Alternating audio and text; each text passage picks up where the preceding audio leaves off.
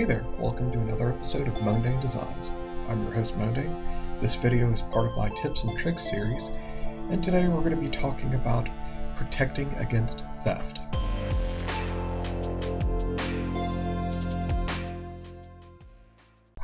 As a collector, I have quite a few games. In fact, as of the recording of this video, I just hit 1,301 games.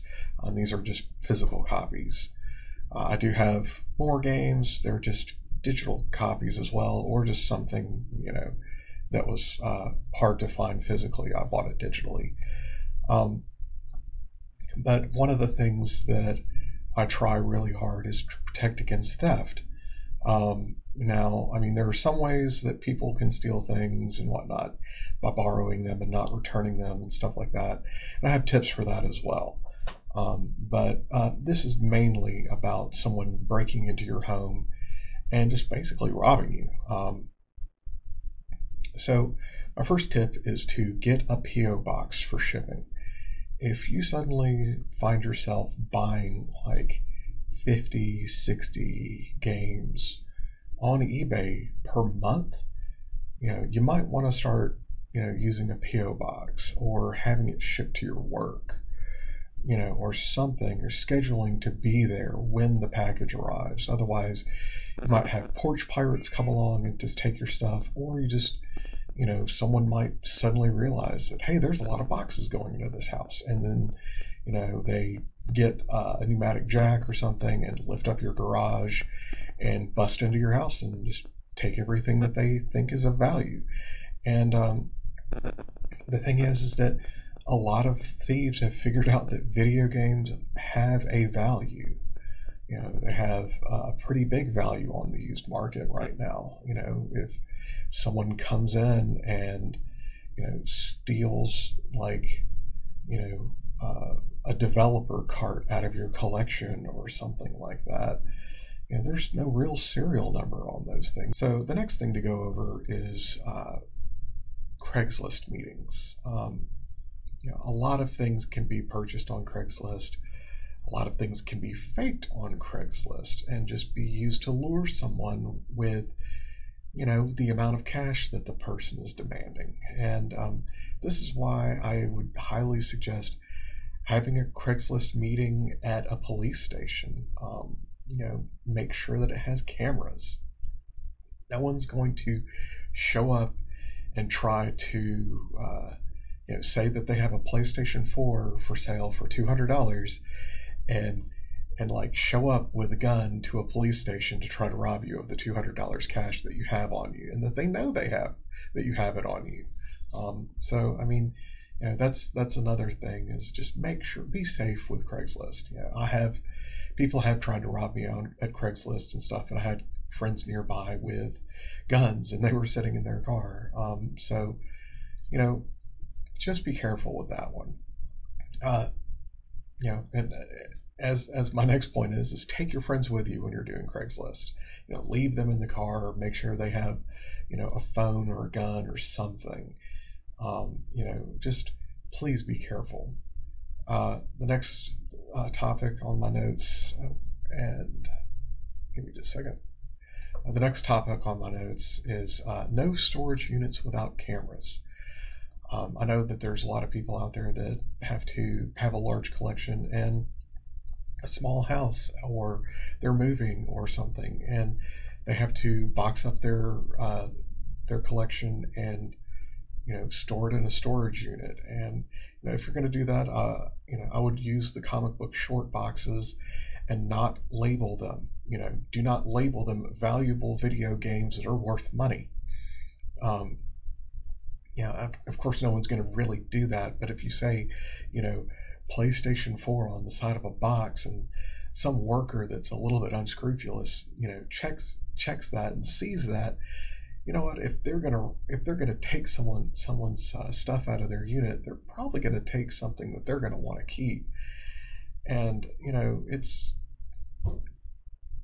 it's just not worth it. Just go ahead and make sure that you get a storage unit with cameras. Storage units get broken into all the time, and you need to have one that has cameras. not foolproof, but it will make it more difficult for the thief to get away with it. Also, be careful who you tell that you have a large collection. It's great to go out and make friends and all this other stuff, but there might be someone that's a friend that you think is a friend, and they're going to turn around and they're going to come to your house when they know that you're out of town or something like that, and rob you and take all of your stuff. And because if you have something that they really, really want, and they just don't have the morals to keep them from doing it, they're going to come take it from you. The next thing is, do not post on social media when you are out of town. It's like advertising. Hey, I'm not in my house. Come rob me. If a thief thinks that they're not going to get caught by breaking into your house, they're going to break into your house. They're going to try to take your stuff. So don't advertise it. If you're off at Disneyland and everything like that, avoid making Facebook posts about it. Post about it after you get home, after you cleaned up the photos, after you've gone through and decided which photos are good and which ones are bad. Just don't do it while you're away from your home. The next thing is to block your windows from snoops and thieves. Just draw the curtains up.